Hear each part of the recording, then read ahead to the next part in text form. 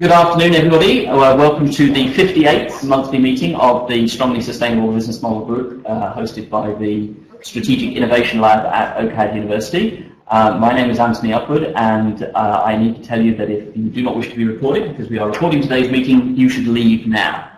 I am delighted this month to have as our speaker, or we are delighted to have as our speaker this month, Volans-Smith, Associate Director from Volans, and she will say more about herself and her organisation shortly. I have been taking attendance, which is in the wiki page, which is in the chat. The link to the wiki page is in the chat, the very first item in the chat. If you don't like your affiliation in there, please let me know what I should have, and we can take it from there. Okay, Lorraine, the floor is yours. Welcome. Great. Thank you very much. What a delight to be here, and thank you, Anthony, for setting this up. Bob Willard, for encouraging me to be here. I think I'm now on camera. Yes, you are. Waving to those. What just happened there? What would a webinar be without just a moment of technical adjustment? I think we're still on, yeah? Yes, I think so. Great. So what I thought I'd do over the next 20 minutes or so is spend a little bit of time introducing some of the ideas that we've been exploring at Volans, but I do plan to take questions at that point and then launch into a slightly different theme and pause again. So I just wanted to set expectations that I have a few blocks of remarks set up and some logical pausing points. But having said that, I also have every intention of fielding questions, and I can actually see a screen here given the amazing technical wizardry. So I'll see questions coming in, and if it makes sense to pause at a certain point, unscripted, I will certainly do that. But why don't I just take a moment to highlight what I think we'll be covering today, unless others want to steer me into other directions. Very briefly, I'll set some objectives and introduce myself and a bit more about the hat I'm wearing today. And then I'd like to set some context. I think the subject matter we're covering here, breakthrough business models, is a pretty broad and ambitious one. And I think it's worth placing that content into some context for you. And perhaps you'll challenge back and offer additional points of view on that as well. I just wanted to highlight context means a few things. So at that sort of macro level, just making sure we're taking a systems approach to the thinking here, and I can highlight what I mean by that. And then also some context in terms of where are we on this journey and what would be relevant to consider as we think about breakthrough business models. I did want to share some highlights and examples from a research report that I was co-author of. You can see a picture of it here. As we go through the slides, I'll be highlighting content and links. This is all online, freely available, and the links are embedded in this presentation, which I believe is made available afterwards. Yeah. So, and if there's any missing pieces or if people want more, you can always check in with me. So I will be spending hopefully a worthy bit of time on some of the key findings from the report that we've got here to explore. And from there, I also just wanted to make sure we're thinking a little bit about where do we go from here. You know, we've checked in on where we are now and some of the key findings, but I do think it's interesting to provoke and prod a little bit about where next. And that really is a few ideas for me, but hopefully many more from many of you. And so that'll lead me here to our objectives, and I've got three. Some are much easier than others. The easy one is for me to share with you the latest on some of the thinking coming out of Volans on breakthrough business models. And by easy, I mean it's fairly straightforward to give you some of the key messages and the findings from this report. Not quite as easy to apply them. And so from there, I'd say one of the other objectives I have is to provoke ideas for contributing system value. And hopefully that's a term that some of you recognize. I know Bob Willard definitely will, and I believe last month your presenter or presenters were from the Future Fit Business Benchmark, and I'm willing to bet they gave you a good appetite whetting around the concept of system value. I'm going to be applying some of that thinking here with you today. And so my objective is also just to provoke you to think about what system value are you bringing? We're all people, and hopefully we're contributing here. A very selfish objective on my part is to hear your feedback. You know, what's making sense here? What's not? Where would you like to hear more information? Where do you see things differently? So I would really value your input and challenges and ideas. That latter one, as far as I understand with the technology, that can be ongoing. I can see lines of questioning coming in on the side here, so by all means keep that coming. If there's one thing I hope you leave this presentation with, it's at least some ideas, maybe validation, maybe new, different challenge on what your role is in the next wave of business. And that could be really specific, it could be pretty broad, but I really hope that you leave with some new thinking, new ideas on your role in where we go from here. I promised quick introductions. This is not me. This is, of course, John Elkington, and I think many of you will recognize him, and I know a few of you have had a chance to work directly with him. So John Elkington is the founder of Volans, and that's the organization whose work I'm here to present today. And Volans, for those of you not familiar, it's easy to find, and there's a link on this page, along with a couple others, volans.com. It's a small shop headquartered in London, UK, of course one specifies here in Ontario, and they are really a catalyst for breakthrough.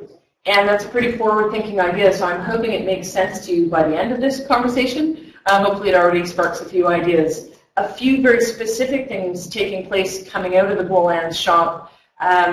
We are leading the Project Breakthru initiative with the UN Global Compact, and if you search the hashtag Project Breakthru, you'll see some pretty interesting stuff coming up on Twitter, some amazing links. I'll make a few references to that in a couple places. And then we're also deep in the trenches on an initiative called Carbon Productivity. That's the technical hashtag. We're going to see some interesting messaging coming out of that. This is a consortium headed up by a chemical company actually called Covestro, but it's far beyond the chemicals industry and it's getting quite interesting. So again, an early phase hashtag on carbon productivity. Those are just two of the bigger stories coming out of Volans at the moment. And I mentioned that's the hat I'm here wearing. Some of you may have bumped into me wearing a slightly different hat or two. So I'll just quickly clarify. I am an independent consultant. I work as an associate director with Volans, and I co-authored the work that I'm here to present to you today. I co-authored it in collaboration with John Elkington and Jacqueline Lim. I also continue as an associate with Sustainability, which is a boutique consultancy founded originally by John Elkington, now headed up by a fellow named Rob Cameron out of London, and another fellow Canadian named Mark Lee out of the west coast of the US. And I worked in-house with them for a number of years, and I continue to collaborate with that team. I'm a member of CBSR, I'm a board member of CBSR, Canadian Business for Social Responsibility. And in case you missed my tweet, this just in, they're actively seeking a new leader for the organization. It's a really exciting opportunity and a very exciting time. So if you're interested in that, please reach out. I think it's going to be a great thing, and as a board member, I'm excited about the future there. I'm also a release council member of the Future Fit Business Benchmark. Apologies that Business Benchmark got cut off there. Again, some of you are familiar. So I wear a few hats, and that makes me kind of energized on a number of topics, in particular, certainly business model innovation. I'd say my overall common thread is a belief that we can fulfill much more potential than we're currently fulfilling. I think business has an incredible purpose and role within society, and we as individuals have an opportunity to really help fulfill that purpose. And that's really part of being a piece within a larger whole, a sort of thriving web of life, if you will. And I think much of my work really connects to that. I feel pretty excited to get to do what I do. Somewhere along the way it was noted that I'm from New York, which is true. I live there now. I am Canadian, and I love coming back to Toronto, so I'm delighted for this excuse. With that brief intro, I'm now going to jump into context setting. And for those of you who will know and maybe even remember from real time the work of Buckminster Fuller, you might recognize the reference to this geodesic structure. And therefore, you might be familiar with one of my favorite concepts and quotes, and this will lead us into a little bit of systems thinking. And this is around the concept that you really don't change things by fighting existing reality. Tempting as it is, a lot of teeth gnashing that I myself may partake in from time to time, we will change things by building a new model that makes the old one obsolete. And that really permeates the thinking around business model innovation. It's easy to talk about, easy to say, challenging to do, and in my humble opinion, absolutely essential. I'm happy to take questions about, thank you, I'm being corrected, the dodecahedron. All systems are polyhedral. Good, I love this. Keep it coming. There's probably folks who run circles around my Bucky knowledge, as they say. But I do greatly appreciate the principle behind stopping the fight of the existing reality of this doesn't work, pointing out broken things, and shifting that energy towards building functional things, building things that work, that thrive, that bring about the benefits that we seek. There's a lot we could talk about with systems thinking, and I'm happy to go there if people do want to go there, so throw questions my way. But I wasn't going to go into the sort of hierarchy of places to intervene in a system and some of the Donella Meadows thinking that's out there, which I think is brilliant and useful. Instead, what I thought I would do is point to some of the places where we actively see systems thinking playing out. Because one of the things that concerns me is we talk a lot about the need to think in systems, and I think we sometimes get muddled up in, oh no, I don't have systems thinking training, or systems are really complicated, and I'm not doing systems right now, I'm doing this other thing. And I'd like to encourage people to realize that systems thinking is actually a key part of many, many, many fields. So, for example, and these little images are meant to trigger some of them, the tree hugger there is meant to imply deep ecology, which is in and of itself a field, it's a scholarship, it's an area of scholarship. You can go quite deep there. You realize with deep ecology, you're really looking at the interaction of living systems and how life evolves, how we understand the ecological realities around us. That's a form of system thinking. Right beside it, we've got a sort of organizational diagram, organizational development, organizational design. We were chatting a bit about this ahead of the conversation, the way in which organizations function, the purpose that they serve, how they interact with other elements of society. That's systems in action. And if you're thinking about that, chances are you're applying some elements of systems thinking. Biomimicry, that chair imitating some of the designs found in nature. Biomimicry is an application of systems thinking in some way, shape, or form, whether you realize it or not. The circular economy is in many ways, or circular design or closed-loop thinking, is again another form of thinking about how different elements that are connected within a system can interact with one another to serve a given purpose. Urban planning, in many ways, is systems thinking playing out. How do elements of a system interact with one another to serve a given purpose? Psychology, neuropsychology, some of the deeper places we could go digging in psychology, again, can be considered a form of system thinking. Understanding how different elements, in this case the neurons in our brains, and perhaps other things, external inputs, nutrition, sleep, other aspects of a given system interact with one another to fulfill a purpose. You'll notice I've used a couple pieces of vocabulary pretty frequently there. Interactions between elements to fulfill a purpose. That's really all there is to a system. I think it's important, a couple things I'll hover on with systems thinking, to recognize that systems that are run by people, things like schools, governments, companies, we might typically describe them as having a purpose. That's a thing we've hopefully thought about and decided on. Hopefully we also agree on it, maybe not. Other systems that are not run by humans, so things like my kidney, the solar system, things that are just occurring the way nature has designed them, might be described as having a function. So we don't necessarily get to choose the purpose of my kidney, rather it serves a function, we hope. Interestingly, I'm just going to put out there to ponder a little further, I think we have a bit of blur going on in terms of whether society is a system run by people making decisions about our purpose, or whether we're actually a little bit more designed by nature and we have a function. I'll just throw that out there. I'm not 100% sure, and sometimes I wonder. So I'm just reminding us here to take a systems approach, because here we are moving into what is often referred to as a great acceleration. Some of you have probably seen these hockey stick charts before in some way, shape, or form. It's probably a little bit difficult to read the words here. I'm going to do a quick orientation, not take us through all of the data. And if you're interested in more on this, this is on the Stockholm Resilience webpage, which is linked here and is also well known for having published really useful open source data on the planetary boundaries. And what I find really useful here is this quick snapshot of different data points that highlight a fairly recent acceleration or dramatic change in certain things that are of relevance to society. So the horizontal axis is time, and all of them are representing time. And then what's happening on the vertical will be different things. So the top left is simply population. That's probably not a big headline. I'm guessing some of you are aware that the population has increased and is pointed upwards. Towards the sort of the second from the bottom rung, third one in, is the number of McDonald's restaurants.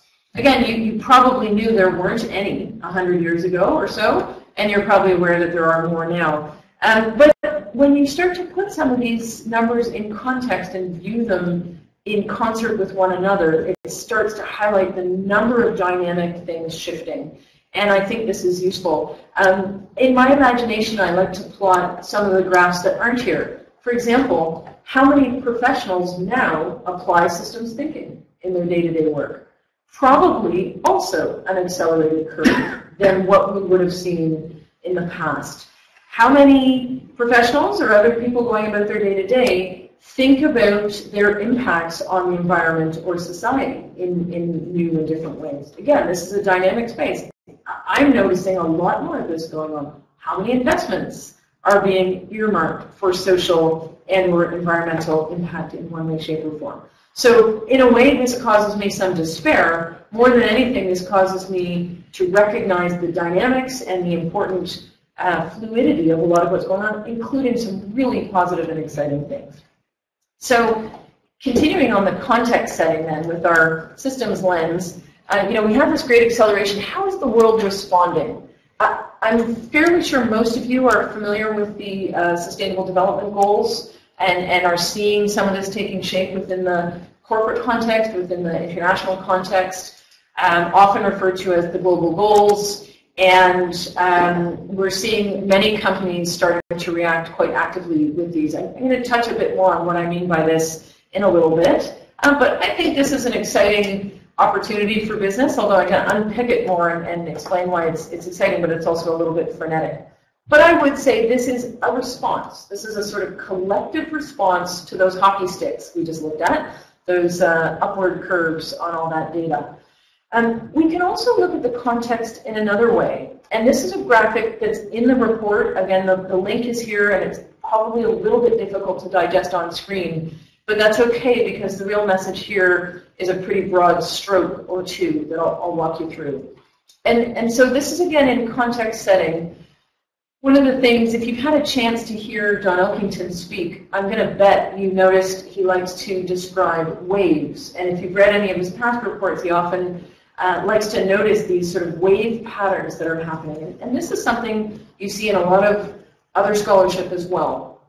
Certainly, and it's referenced here, it's probably a little bit tricky to see, but the blue line, so the dark blue line that kind of runs through the middle, is reflecting what are sometimes referred to as kondrativ, or kondrativ, depending on your pronunciation, waves. And those are observations of economic patterns that have played out. And in particular, they've been punctuated by particular circumstances in society. So the Great Panic of 1857, the Long Depression that in theory began in the sort of mid-1870s. Again, the Great Depression in the last century.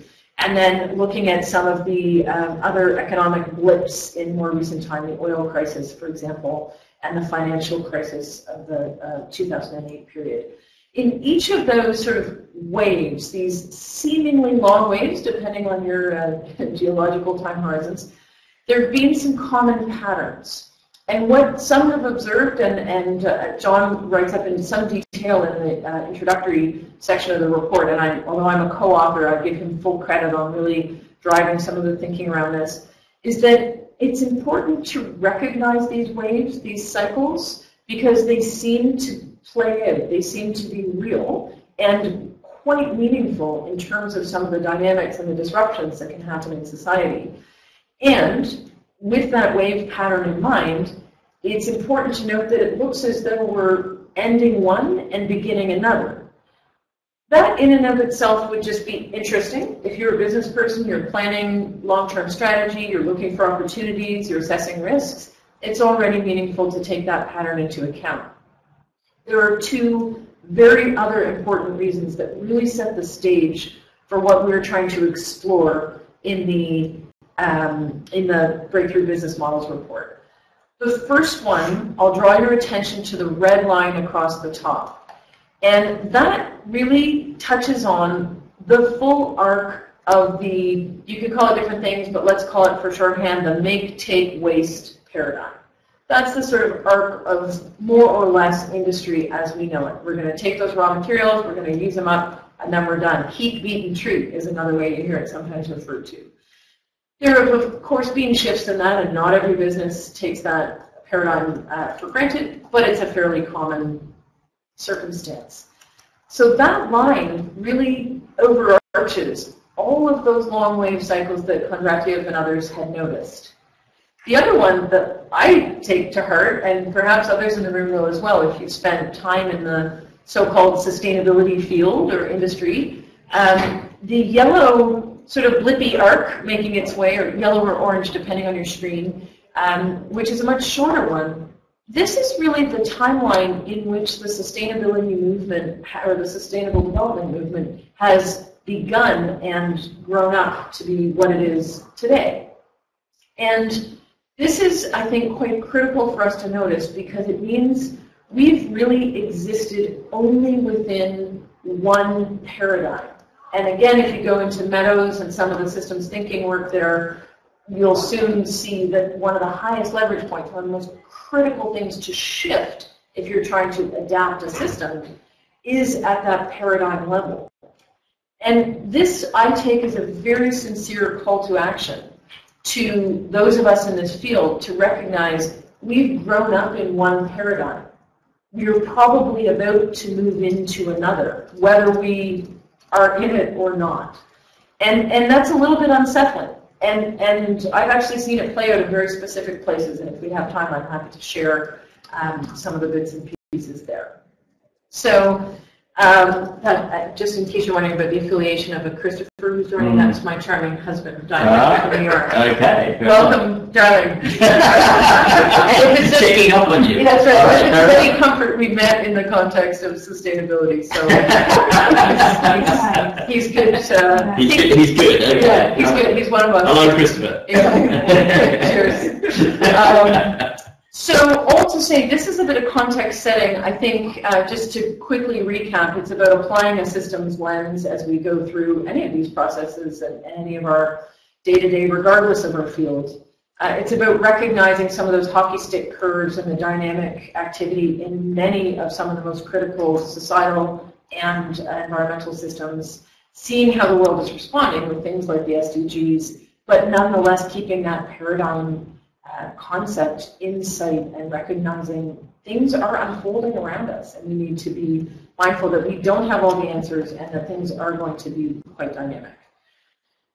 So just before I go into taking a look at some of the key findings from the business model report that I'll share, I'm just going to blather for a brief moment in case anybody wanted to type in a question, or if microphones, do people have microphones? Yes, they should work, but sometimes people prefer to type anyway. To type anyway, and do feel free to do that. So I did just want to pause a bit and see if there were any questions, and there is definitely one here in the room, and then keep typing if folks wanted to dive in with anything else, please. So, Lorena, I heard you say that there's common themes in the waves, and the note taker is like, okay, I'm listening for them, and I didn't hear anything from them. Ah, gosh, okay, that's, yeah, good call. So I think I skimmed a little because it's pretty detailed to go into some of the characteristics, but let me see if I can simplify and not gloss over too much. For example, the most recent wave, if you were to sort of plot between the sort of mid to late 70s to the financial hiccup, if you will, in 2008, one of the biggest shifts that was happening, and by the way, with the slide I have up right now, the pale bars that are, there's lots and lots of those bars that sort of go up and down and look like a bit of an increasing heartbeat. Those represent the earnings as listed in the S&P 500. So those are essentially stock numbers, if you will. So what's happening in that most recent wave is really a lot of technology and shifts in what's possible for businesses around the world. The globalization, the shift towards more global companies, so the aggregation of a number of the biggest companies across some of the biggest industries. Obviously, in the more recent years, the concept of the developing economy is starting to play an increasing role across the global economy, which is also part of that bigger bulge happening in that last wave in the financial numbers. Whereas if you were to compare the existing technologies, and by the way, I should say, we had a lot of debate on how much we wanted to compare apples to apples. Like, should we take technologies and say what was possible in 2000 that wasn't possible in 1970, that wasn't, go back. And you can do some of that. It's not quite as tidy as, let's look at how power was generated, or let's look at how people were educated. But you can then go to the previous wave and say, people were operating within very different economic conditions at that time. So the way a lot of businesses were structured, the size of the average publicly traded company, the typical time horizon in jobs for people, productivity levels. You start to see sort of clusters of characteristics. And if you go back even further, again, you can sort of recluster those characteristics. I hurriedly glazed over them because it's almost like a whole other conversation in itself. I don't mean to glaze over to say it's not important. We have one hand raised and one question. I'll take the question first. Stephen wanted to know if there's a significant downward curve on the red line. What do you ascribe that to? Yeah, to a subjective observation that it's our sense, and of course it ends in the present, so we don't really know the future, it turns out, but to a subjective sense that the current paradigm, the take, make, waste, the heat, beat, and treat, really is not sustainable. It's not a plane that can keep flying, right? And to quote, or to probably botch, but hopefully paraphrase, a book that Bob Willard, you recommended, and I'm 2/3 the way through, and as you suggested, it's totally changing my worldview, Ishmael, where you can have a plane that you shove off a cliff that doesn't follow the laws of aerodynamics, and it might fly for a while, but it will crash if it's not following the laws of aerodynamics. And the current paradigm, that red line, if you will, is not heeding basic fundamental laws, if you will. Call them planetary boundaries, call them understanding the principles of the web of life. You can sort of articulate it in any number of ways. It doesn't follow. And so it will crash, I think is the way to put it. I hope that answers the question, and the significance is, and we'll talk a little bit more about the difference between breakthrough and breakdown. The difference is, or the question is, what do we do about it? How do we re-articulate the way in which business functions to deliver on society's needs? And you'll notice the red line ends and the yellow line ends, because that's sort of where we are now. We're not sure what's next. But we're questioning that next wave. So to your question a moment ago of, what are the characteristics? Well, what are the characteristics of this next wave? We hope that they are breakthrough, and I'll talk a bit more about that in just a moment. We hope that they're breakthrough. We hope they deliver on society's needs and within planetary boundaries. We are confident that there are really good solutions out there, both in terms of the technology, the will, the capital, and many of the other things required. We acknowledge as per the black line that goes in a direction we'd rather not go, then that may not be the case, right? And that would be quite probably a very disruptive line in the graph, if anyone is able to graph it down the line, and that's sort of what we call breakdown. And I can talk a bit more to some of the specifics on that, which is exactly where the findings of the report go. Yes, Peter, you have your hand up. I assume you're going to speak to us rather than type. Hi, it's Peter Jones. I also teach at OCAD's Strategic Foresight and Innovation Program. Can you hear me okay? Yes, we can. Terrific, yep. Great. Let's see, so I'd recommend reading Paul Mason's Post-Capitalism with respect to, the current situation we're talking about. He has fantastic treatment of Condorcet in his first few chapters, where he relates it to the Condorcet winter that is in the process of kind of ending now, and it may be another 10 years or so. His proposal is that we will see, a huge period of opportunity, which he's calling post-capitalism, where Condorcet, who was sent to the Gulag and basically taken out of his scholarly post for predicting the end of socialism, also predicted the end of capitalism with these formal models.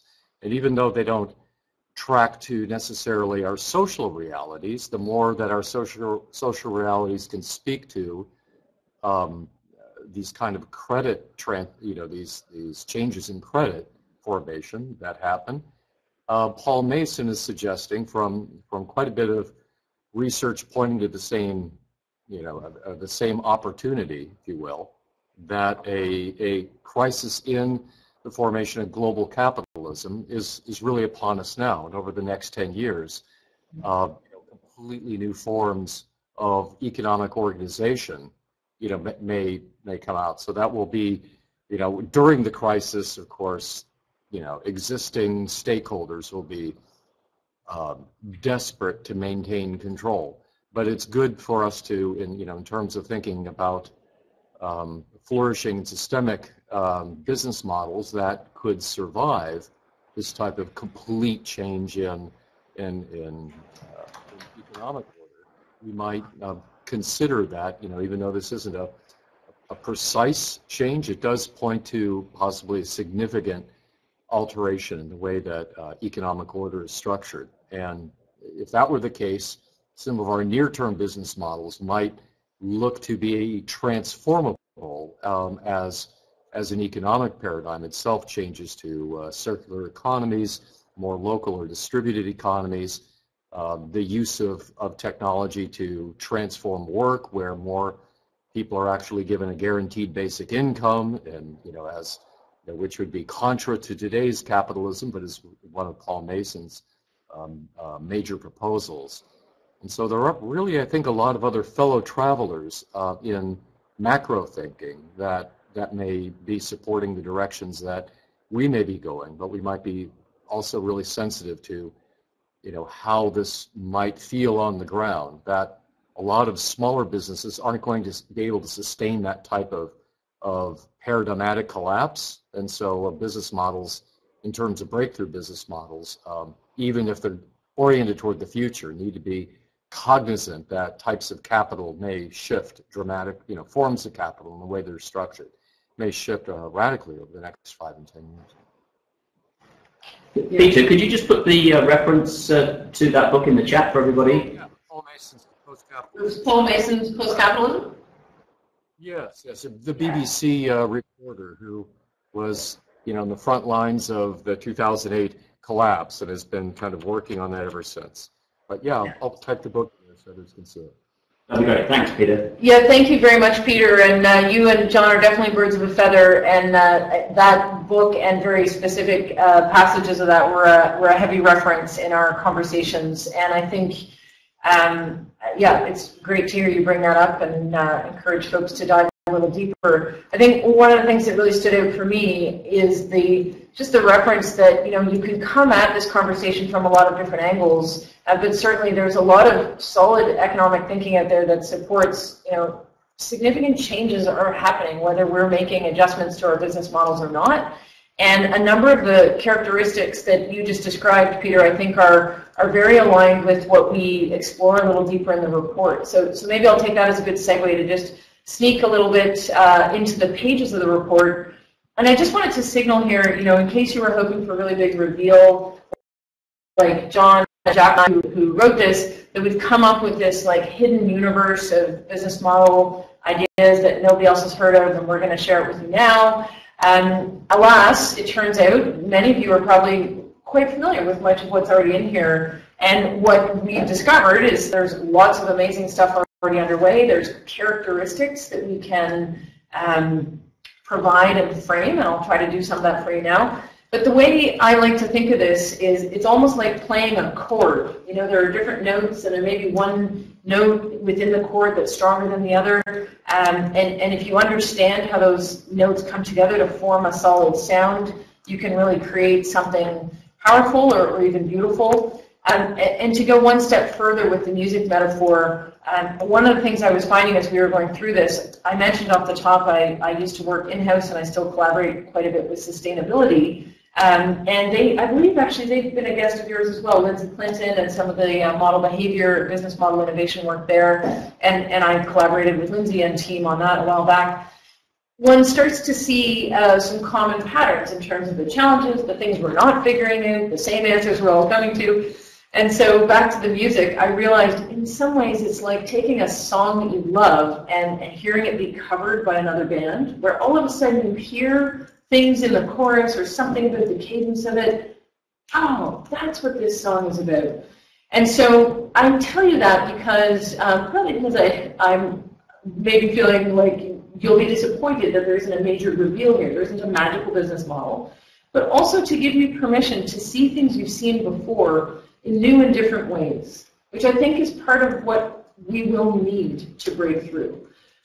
Peter, you were alluding to something that I think is quite important and that we bumped into many times, which is, you know, you've got these incumbent businesses. Some of them are massive. They're multi-billion-dollar businesses.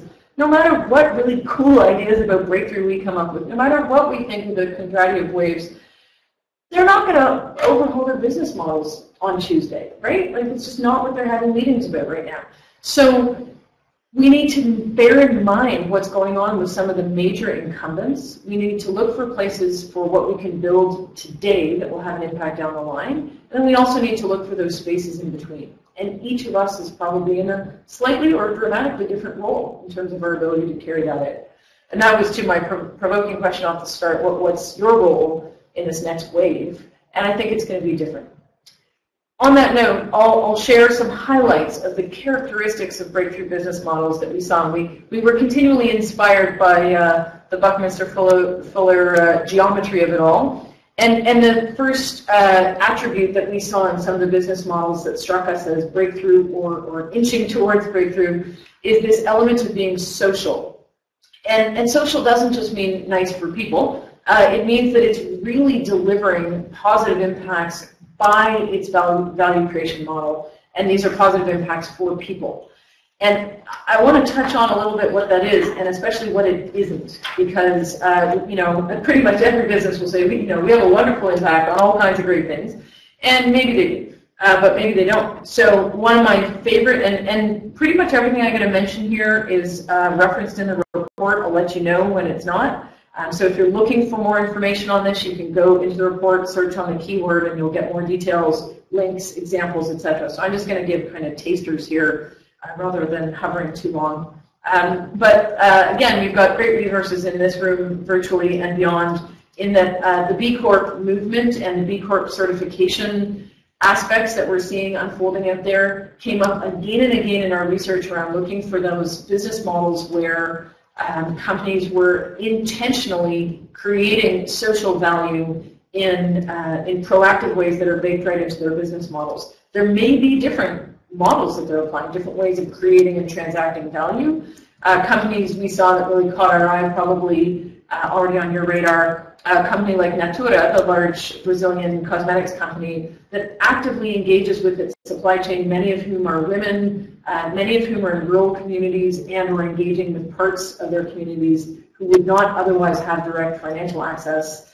And Natura, and I've actually spent time and lived in Brazil long ago, and then have returned under several occasions in a professional capacity. And so I've had a chance to kind of see Natura from a few angles and continue to be impressed by their very embedded approach to really delivering social value by creating financial value.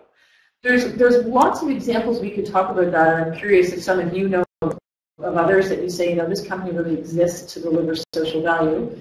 I note it as a characteristic or one of the notes in the chord of Breakthru, if you will, that we think will need to be played. I want to emphasize what it isn't, because we often, you know, you may be seeing some of the same reports I do, where companies put out their sustainability report, they reference the sustainable development goals, you know, this is how we're creating the future we want, you know, and they start to pick out some of the goals and say what they're doing against them. Okay, and quite possibly some of that's quite real and very impactful. But sometimes it just doesn't always stand up. So I think of, for example, the movement within the tobacco industry. There's quite a bit of innovation going on around e-cigarettes. And the dialogue there and a lot of the data, which I believe, you know, you can fact check it, I think it's probably true data, will illustrate how these products and these innovations are reducing harm. So they're, you know, reducing health-related incidents that are caused by tobacco. And I do believe that that's true, and I think reducing harm is probably a good thing. However, the way in which the company delivers financial value, so this is fundamental to its business model, is by selling an addictive single-use product. So let's not make the mistake of thinking that's a somehow breakthrough business model. It's an innovation. It may do less harm than the original, but in my humble opinion, that is not breakthrough. That's just less harm. And one of the things I love about the Future Fit business benchmark, which I referenced off the top, and others in the room know it quite well as well, it highlights in an open source and collaborative way that where we need to be as future businesses and citizens is not less bad. It's good, right? That's what flourishing is all about.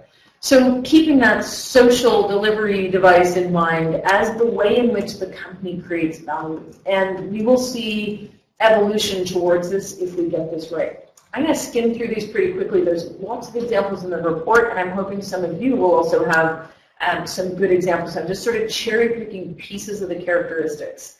One of the next characteristics that we saw, by the way, I didn't touch on the acronym at the beginning, but SLICE, so we're going to go through S-L-I-C-E, so social, we touched on, lean. And this one will sound familiar, but I'm going to put a little twist on it for you. So we anticipate that if we get this right, if we see breakthrough business models really thriving and becoming more and more successful, they will be lean, which means they will optimize the use of all forms of capital. And we see companies doing this, right? They're good at minimizing resource use, reducing waste, all that good stuff. Absolutely, that fits within lean. We were joking before the conversation, a couple of us around, you know, the lean startup. That's a, you know, that's almost a paraphrasing for just being frugal and getting things done well.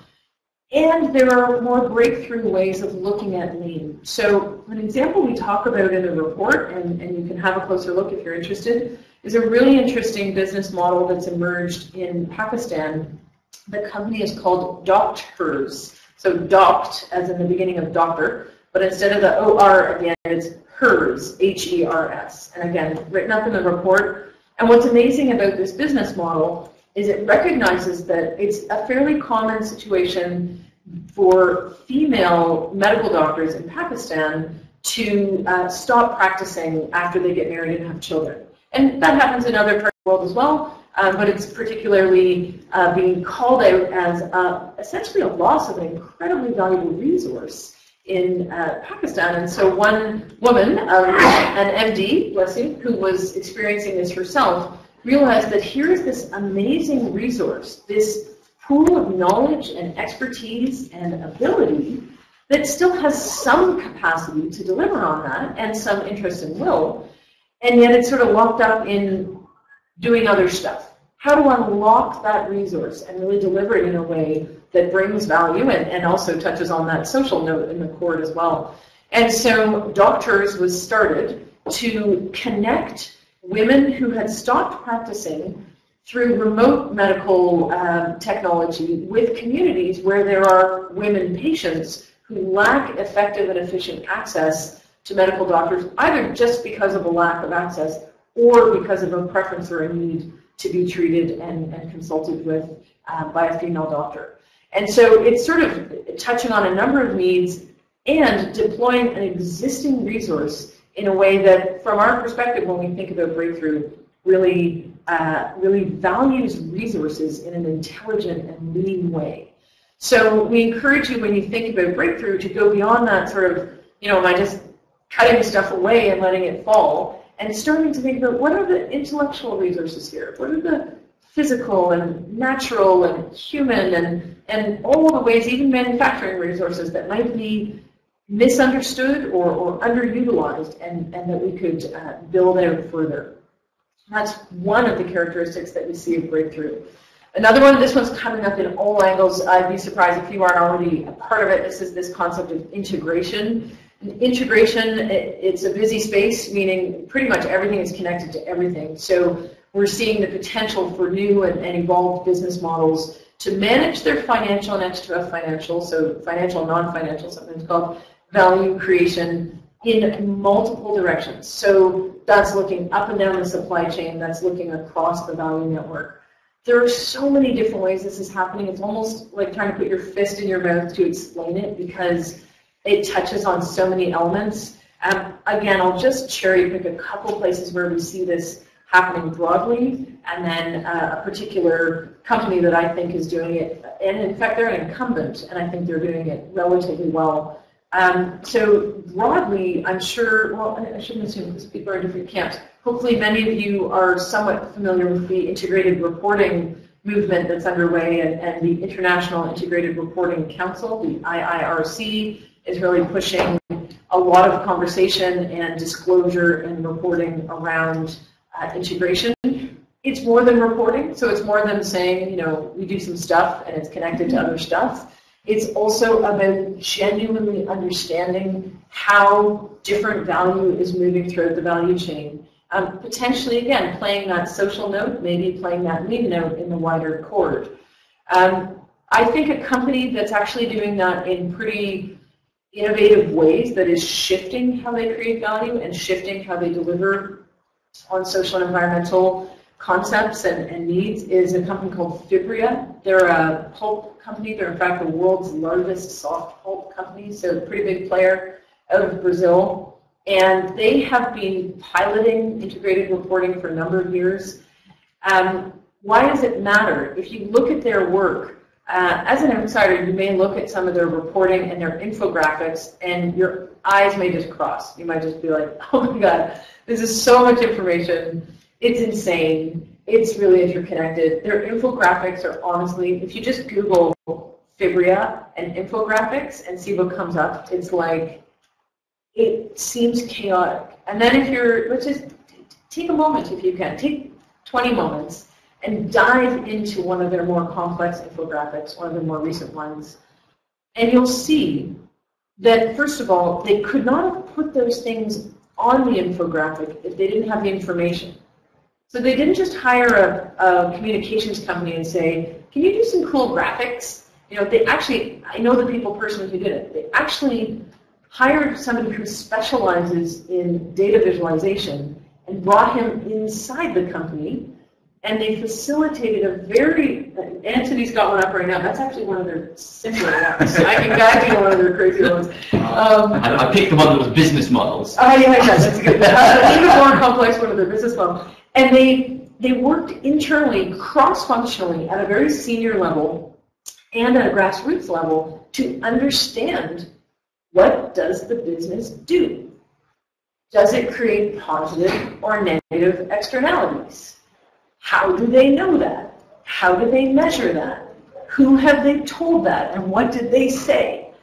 And it's really complicated. As I mentioned, they're the largest pulp producer in the world, so that's not a small undertaking. That's why the diagram is really busy. So the name of the company is Fibria, F-I-B-R-I-A. I just put the link to the page on the website with those files that Lorraine mentioned. Yeah, awesome. Thank you for doing that.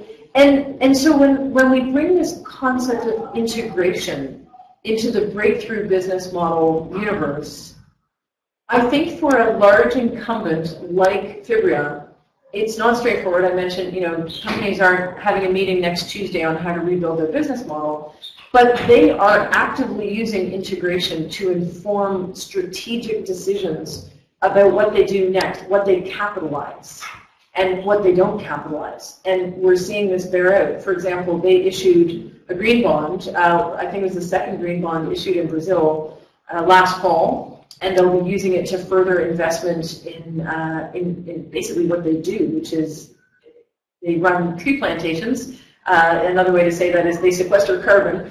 And not to suggest they're perfect. There are lots of things we could talk about around forestry and the need to evolve in that sector as well. And they're listening. So it's been quite interesting to see how integration has informed their business model. Lots more we could say there. I'm going to just touch on two more and then see if there are questions or other examples before shifting gears a little bit. So we played the social note, we played the lean note and the integrated note. Certainly, and it already came up earlier before we started here, and I think, Peter, you mentioned as well, the need for breakthrough business models to be circular.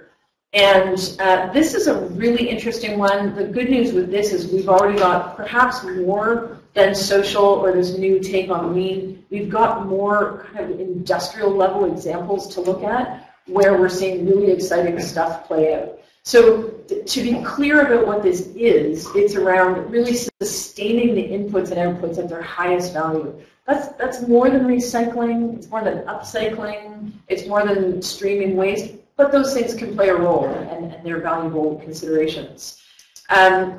One of the things I'm finding most interesting about the circular examples that are catching my imagination, although I bet there are many more, and I can certainly not keep up with this space, but I'm going to mention two quickly that in many ways seem to be serving the same purpose, but in different ways. So I find that kind of exciting that there's so many different ways to solve the same problems. The first one is a company called Novellus, and you might be familiar with Novellus. In case not, it's Novellus, so spelled like novel, like a good book to read, and then I-S at the end, Novellus. And nice Canadian note there is that they spun out of Alcan, which was, of course, many of you know, a former large Canadian concern. Novellus spun out of Alcan, now I'm forgetting time a little bit. I was going to say 4 years ago, so it was probably 10 years ago. And they are an aluminum products company. They're one of the larger players in aluminum. They essentially smelt, roll, and sell rolled aluminum to other businesses. So their customers would be like Ford or other automotive companies, would be Apple or other electronics companies, buildings, etc. And pop cans. So one of their biggest markets is the beverage can value chain, if you will. And Novellus, their CEO, who's actually no longer with the company, he might have actually been a little too strategic, but he certainly leaves an amazing legacy of an ambitious, so his name is Phil Martin's, very ambitious agenda to take the company to upwards of 80% recycled raw material, going from mostly primary, therefore mined alumina and bauxite and other raw materials to make aluminum, shifting to be 80% recycled. And why that matters so much, there's huge energy implications to making metal from scratch, and there are huge social implications. So again, playing that little social note in the court, because when you recycle aluminum, here in Toronto, we do it by using the blue box and putting it out by the curb and all those wonderful infrastructure systems we've had in place. When you do it in Brazil, you're engaging a part of the community that has very little access to the kinds of amenities we just take for granted. And so this kind of above ground mining, Novellus isn't buying directly from lixeiros in Brazil, but what they are doing is creating an active and viable market for secondary materials, for recycled aluminum, which has an ongoing life. recycled aluminum has been around for a long time. This is not new, but a company saying we are going to actively source and shift our supply chain to being recycled aluminum. This is new. It's so new that it's kind of bumped into a few barriers as they've gone, but they've invested heavily in recycling facilities, which are very different in terms of the machinery required and the energy used than smelting facilities. So it's an exciting conversation. And then on the flip side of that, I mentioned there's another one that I think is solving the same challenge. It's much more in startup mode. It's another neat Canadian story, and some of you might be familiar with it, is Plastic Bank, which is also, the hashtag is social plastic. And they're, I'm trying to find out more about them, so if anybody has an update or contact, I'd love to learn more. What we can see, and they've been around for a few years now, is that they're actively looking to, they're most focused on Haiti right now. They're working in developing economies with parts of the communities who are very poor and who have an opportunity to have a livelihood by collecting waste plastic and selling it into a recycling stream. But it gets more interesting. It isn't just bring us your garbage and we'll pay you for it. They're using the blockchain as a technology to essentially create a trusted provenance of the supply chain of the plastic, and it is labeled as social plastic. So that Unilever or IKEA or PepsiCo or name the large company who sources a great deal of plastic for their purchasing can select social plastic as they spec the product. So not only does that pull waste out of the system, out of the ocean, out of local rivers and waterways, it actively incentivizes companies who are looking to improve their own social impacts and sort of labels and adds provenance to it. And so he's just pulling it up here and he's going to put the link in. And one of the big missing challenges, and this we've heard as we explored the circular economy, we really noticed that with a lot of these great ideas, there's a missing viable demand. So yeah, aluminum's recyclable and it's good stuff. And yeah, plastic, depending on the quality and how it's recycled, it could be used. But if there isn't a demand for these materials, the economics just don't work. So it's important to find ways to break through those barriers. And I think some of what Novelis is doing, some of what Plastic Bank is doing, that's really taking this circular characteristic and not just making it a cool idea, but looking at how to embed it into their literally their business models, how they create value. So that's the C tone. And the last one really overarches all of them, and I'll touch on what we mean when we say exponential. And this is coming up a lot. It was kind of funny when we were writing the report, all of a sudden, you know, we were talking about the law of attraction, Roxy and I, when you mention something and all of a sudden you realize it's all around you. We're seeing this exponential concept in so many ways and so many places. It means a lot of different things to different people. It's kind of like innovation. You can interpret it in many ways. I'll put a bit of shape into how we interpret it, and then I'd love to open up the floor and have a little bit more discussion about what you're seeing and hearing, and then a little bit more commentary from me about where I think we can go next. So exponential, you know, it's a mathematical term. We could just be boring and use the basic math of it. But I think what we're really trying to get at here is that this isn't about the incremental changes. This isn't change as usual. This is about really thinking big. How can we take this idea and really multiply it by 10 or beyond? You know, how can this be something that scales, that accelerates, that makes significant change? My colleague Jacqueline Lim, one of the co-authors of this report, recently published an article on Medium. The link is here. And I really appreciated her provocation around, you know, how do we Uberize the global goals? Everyone's talking about Uber. It has some very exponential characteristics. Whether or not they're social, lean, integrated, and circular, certainly the social side, we could question it. And she brings some of that out onto the carpet to explore a little more.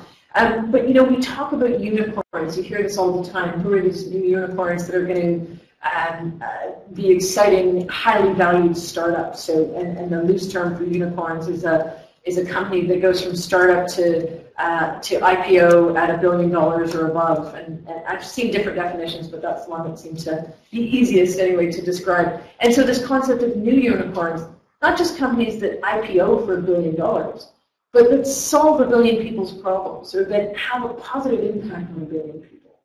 And I'll take you through a couple of visuals that will remind us that this really is happening in a lot of places. It's not impossible. And if we apply that kind of exponential lens as we're either crafting new businesses or we're working with other companies who are existing business models to think about how they can shift their own thinking. And if you've spent any time working with John, you know that he's like the king of frameworks. He loves a good framework. And he had been sort of penning a few things on the back of an envelope as we were thinking about this conversation, and where he sort of described the exponential conversation, if you want to map it. And hopefully the colors come up okay for folks, and what the numbers might be hard to read. But on the horizontal axis, we're really just talking about the kinds of, how can we put this? Actually, you know what, I'm going to apologize because this is a version that does not have the axis labeled correctly. It's really meant to be the kind of change. So is it really sort of positive change all the way on the right, or is it really either neutral or potentially negative change on the left? And sorry, those got old labels. On the vertical axis, you've got the number of people that you're impacting. Is it just a few people, or are we really getting into that exponential mode? And so what we see on the bottom left is you've got the sort of business as usual, like this is our business model, we create financial value, we report quarterly, we leap from quarterly lily pad to quarterly lily pad, and that's that.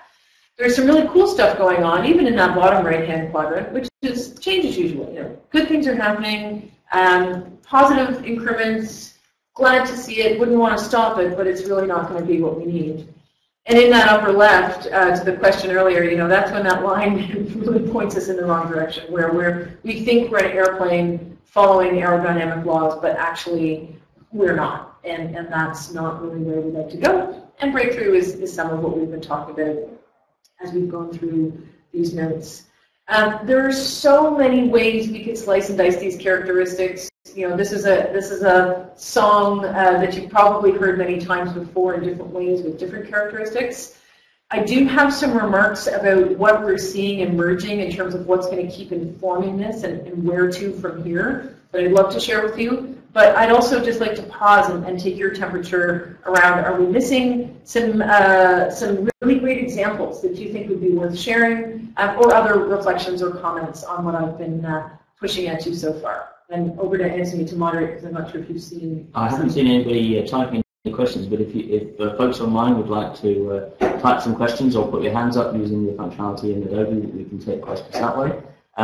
While that's waiting, and before I poll the room, I'm going to ask one question. Do you think those I love the metaphor, the musical metaphor is just absolutely fantastic.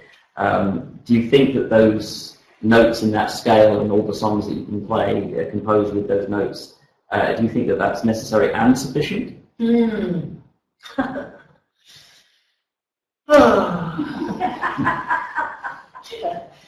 That's a great question. Yeah. How complete? Yeah.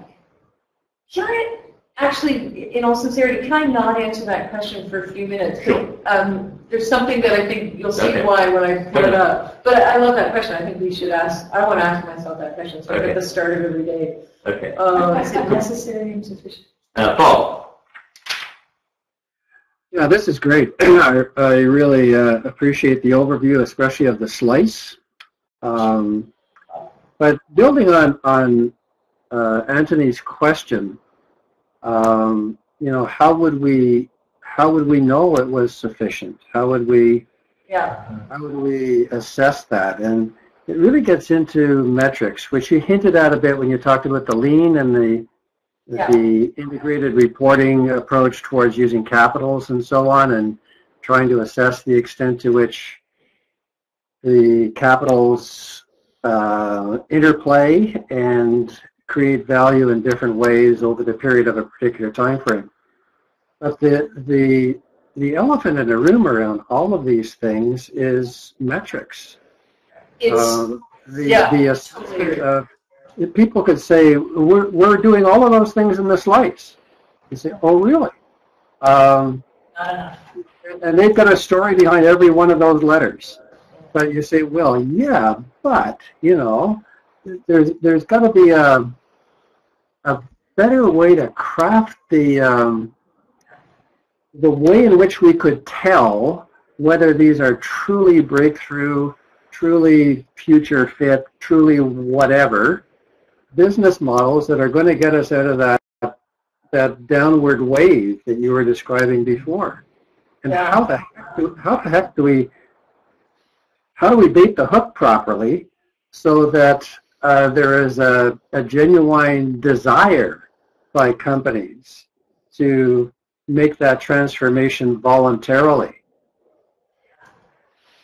Yeah, you know, maybe I'll do my job better here and take you through a real answer, because I do think that is the question. And we've talked a lot about future fit and, you know, and what's there. And if I may, I'd actually like to just cycle us through what I think gets at that. I don't have the formula for it, but I've got some observations around what I see emerging.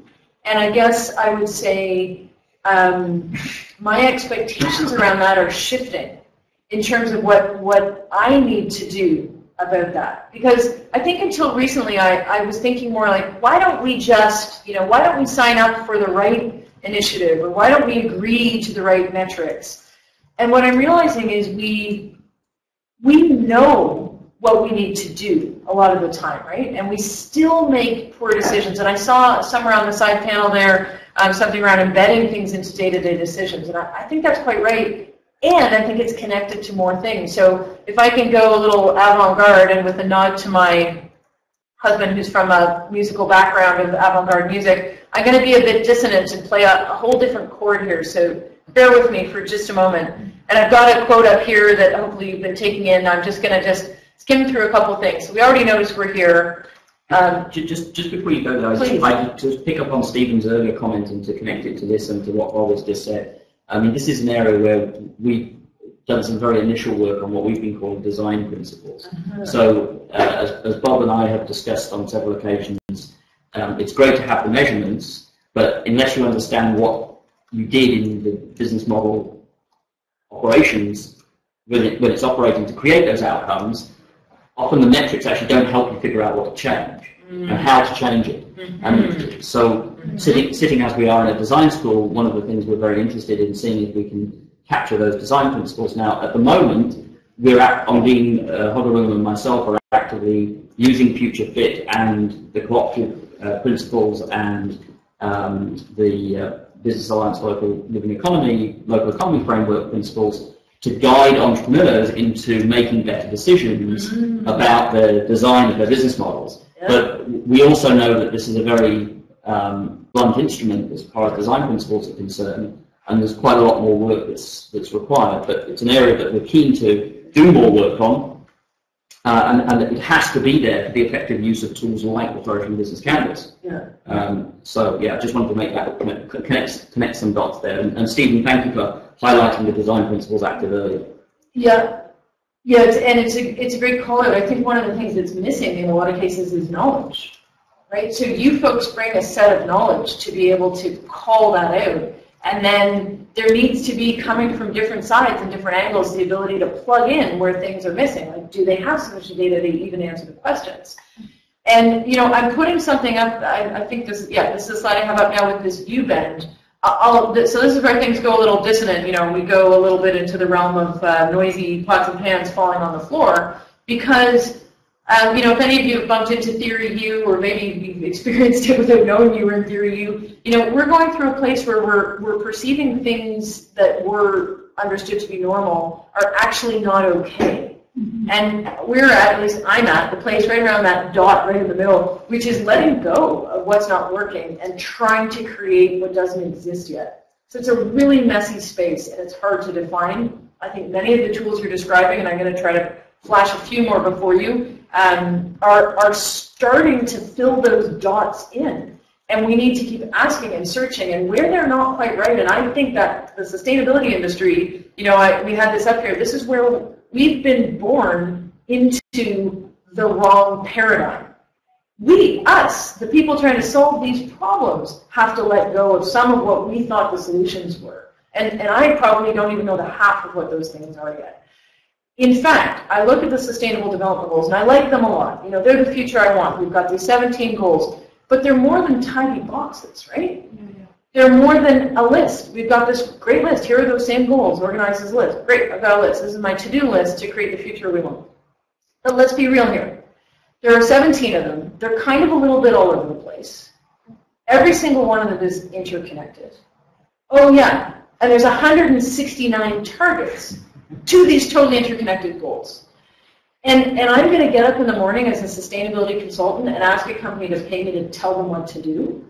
And let me give you an even word. The next thing is that those 169 goals aren't aligned with each other, and in many cases aren't aligned with the science as per the ecological economics. So this is why we've been saying we need to get to the Sustainable Development Goals and beyond to flourishing, because this is not, and we're not even sure that this is even necessary. Yeah, or well, we know it's not sufficient. And let's say we've also put ourselves in the middle of the goals as opposed to in a web of life. But let's say we think they're at least a reasonable place to hover and get business to move. You can pick one of those targets, and I've cherry-picked of the 169, target 4.7, which, by the way, is a goal about all the other goals, right? And it's a really good goal. But if you said, I work in the field of education, goal 4 is pretty focused on education, I want to help a company that, let's remember, this is about business models, this is about value creation. I want to help a company create value by delivering on the target that helps everybody around the world acquire the skills required to live sustainably, which is essentially what this one's getting at. Wow, you know, these goals that everyone signed on to and every company is reporting on are actually super interconnected and complex. So I think we have to hold them in context, even though that's where business is going right now. This, again, this is the world we've been born into. This is the world we created.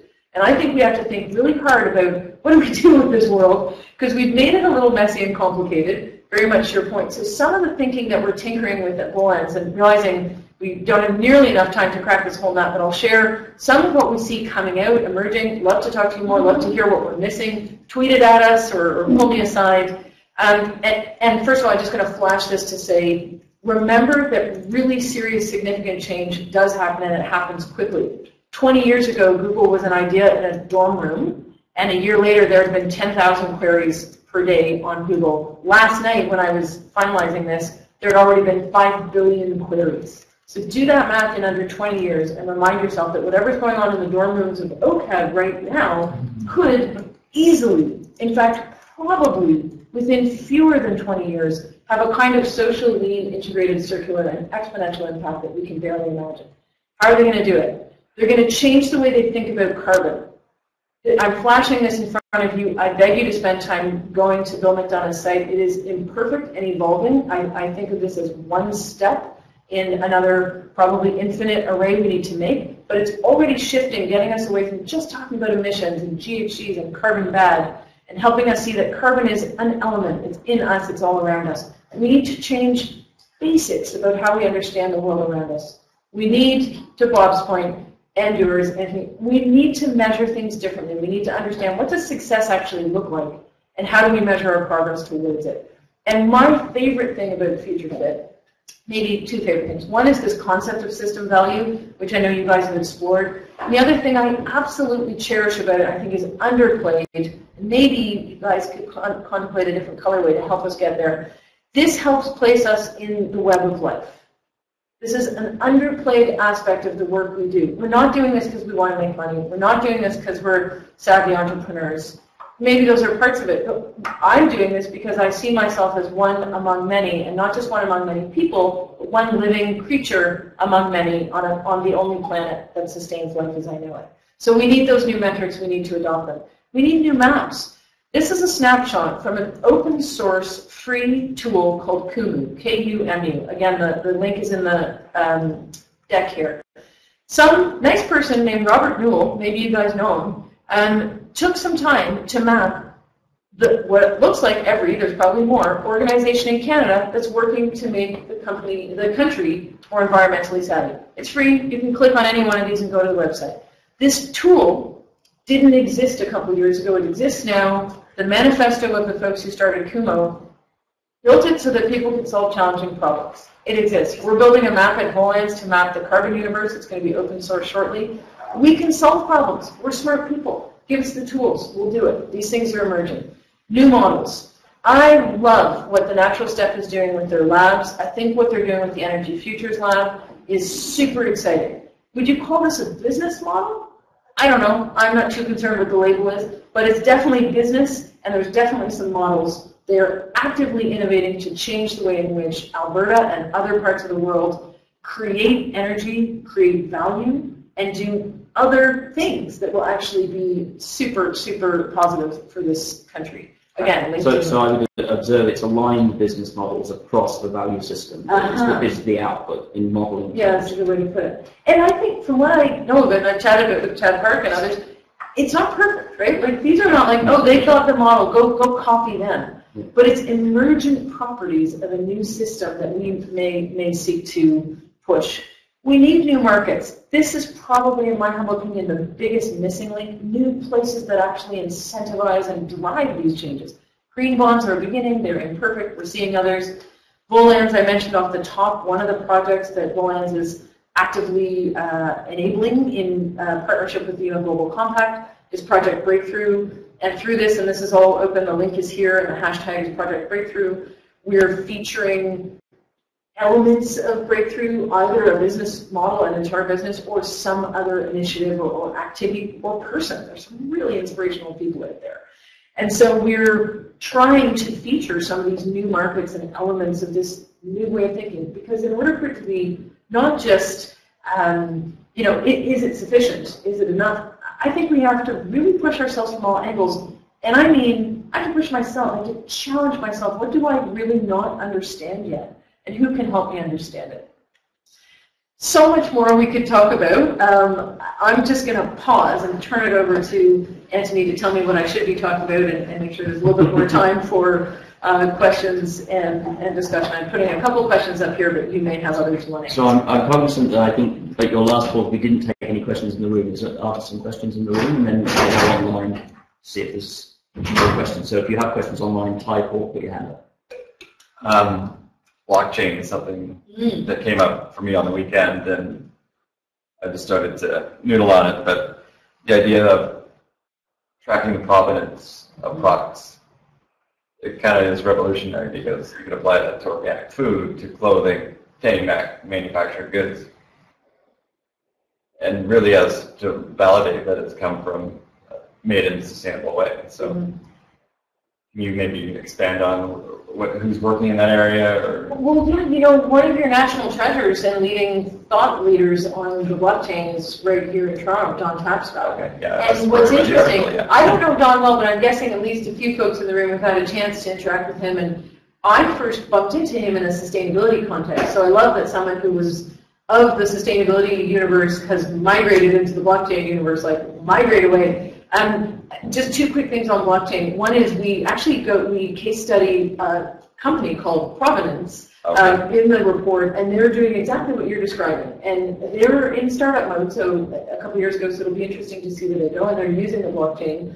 The second thing I'd say is I feel like the blockchain technology has the possibility to unlock so much of what we're trying to do, and it has the possibility to unlock some really yucky stuff. Oh, yeah. So I feel like any tool, a little bit is in, a lot is in how you use it. But anybody I bump into that knows anything about blockchain blows my mind with the possibilities. So I'd say the smarter we get on these technologies, and others like big data, analytics, things like that, I think start to move us in the direction we need to go.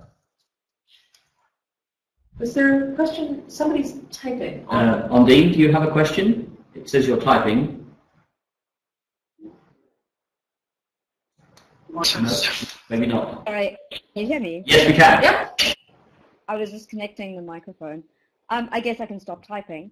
I think one of the things that we are seeing quite predominantly in the work that we're doing with startups and entrepreneurs is that one of the key drivers of business model innovation is actually the competencies of those designing and building these business models. And in actual Could fact, you just get a little closer to your microphone? You're very quiet. can you hear me now? Yes, that's much better. Okay, cool. Did you get any of what I said? Please start again. I think, Again. yeah, start again. I think it'll be better. In the work that we're doing at Lean for Flourishing with startups and entrepreneurs, one of the things that we're seeing is one of the most influential aspects of business model innovation is, in fact, the competencies required of those trying to implement them or design them. And that a lot of these competencies, which we're calling now flourishing competencies, and we're in the very early stages of exploring them, most business leaders as well as entrepreneurs don't have. So it's a whole new way of being able to do business.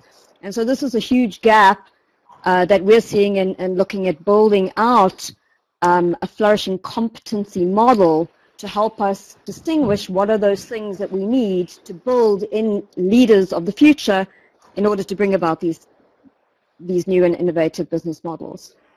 Brilliant.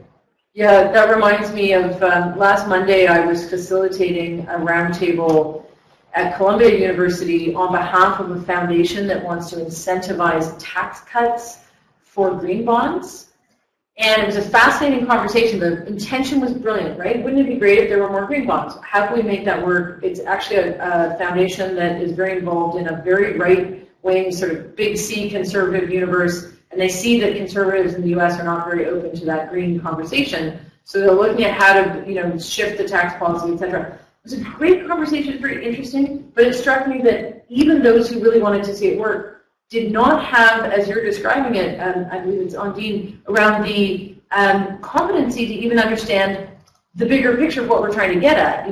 That this is a wider web of life, that there are real planetary boundaries at work. This isn't just a debate about policy and trying to win the vocabulary and convince the conservatives to sign on to something green. So it struck me that even the general framing in the room missed some of the basic competencies required to make good decisions that are already challenging enough. I love that idea. Is that something you folks are putting together and looking out in the world, or is this sort of something? How does that work?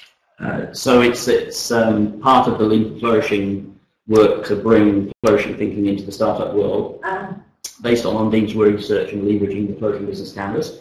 So we're taking a very first initial version to startups, entrepreneurs at CSI at the moment in an accelerator we're running. Awesome. And we're looking to build a community of encouragers, so organizations who are helping startups, accelerators, incubators, hubs, etc., to co-develop this model with us. But it's particularly focused on the entrepreneurial competencies for flourishing. Right. That's great. What a neat initiative. I'm really glad to hear that. Ondine, did I miss anything?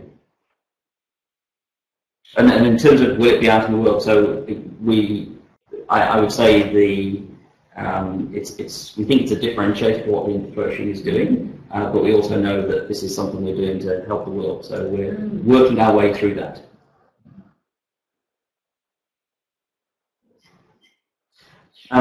If there's no other questions, I had one other observation back to your theory review comment. So this is actually also because of the work that I'm doing with Ondine, I think it certainly wasn't there originally, so at some point Otto Scharmer added the opposite of the U, the N, on the top. I've got it on my laptop here. And so this is to describe the absence of presencing, which he calls absencing.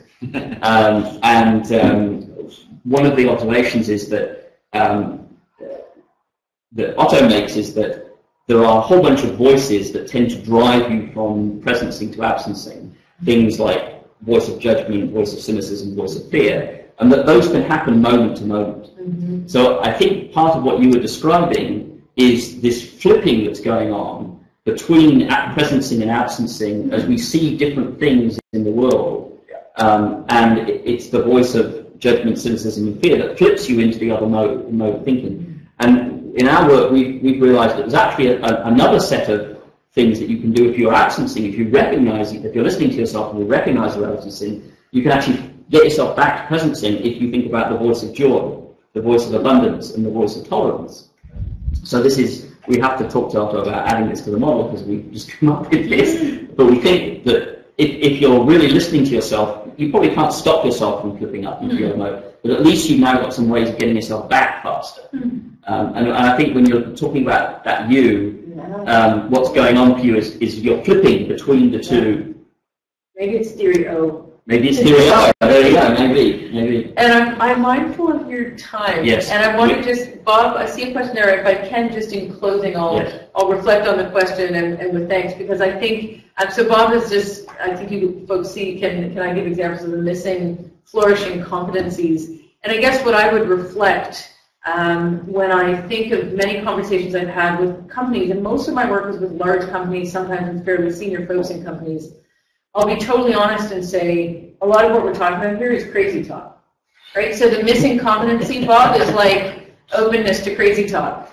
And so that's actually a judgmental thing I'm saying about other people. Perhaps the missing competency for me is the ability to take the awareness, the presence, the belief in the opportunity to thrive in a different way than we do today, and to translate it into something that's meaningful and compelling to folks who haven't yet had the opportunity to think that way, who haven't had permission to, who haven't been incentivized to. So the competency challenge for me is to look for those bridges, those linguistic cues, those personality traits, to play the notes in the right order, or to simply bypass those who don't have that energy and ability or role at the moment. And then the competency on the other side of the boardroom table, or the networking opportunity, such as it is quite often, frankly, a fundamental awareness of the scope and the nature of the challenges and the existing solutions that are already out there, the templates that so many are building and sharing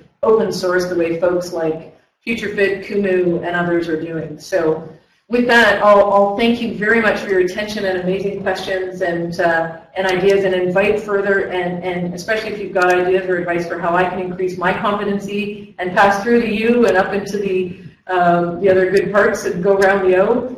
And look forward to keeping in touch and hearing what you folks build and create going forward. So thank you very much, Lorraine. I'm going to just wrap up very quickly by saying thank you again. That was tremendous. That's really excellent presentation, very thought-provoking, really interesting research. Really delighted that you were able to be here in person, so thank you very much. In terms of some next steps, I think I would like to encourage everybody, because I know I can't be the only one with some next steps on my mind in terms of things that we should consider, but I'd like to direct people to the comments underneath this month's meeting.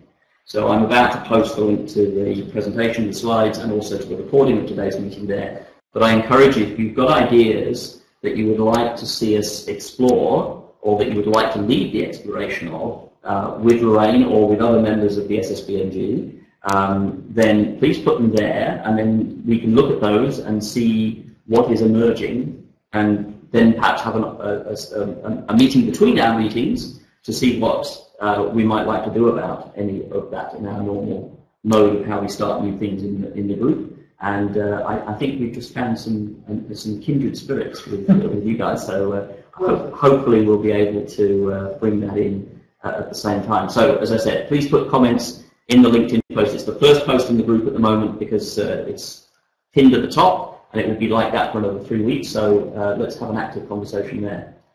Okay, everybody, thank you very much. I'm going to end the recording now. Thanks, and see you in a month's time. Or I should say next month we also have a treat.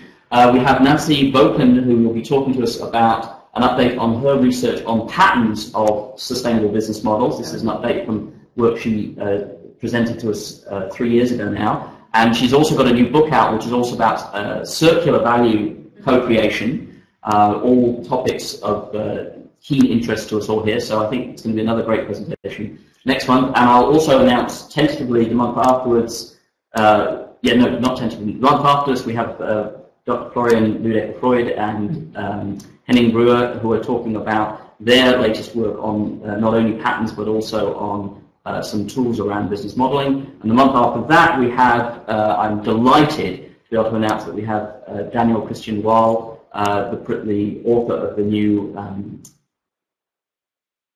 Designing Flourishing Cultures. I'm not kind of getting the title of that book correctly, but he'll be speaking, we hope, in June. I've got the date, June or July. So packed good speaking coming up, so look forward to seeing you all at future meetings. Thank you, everybody. Have a good evening. Thanks, folks. Thanks, Mom. Thanks, Christopher.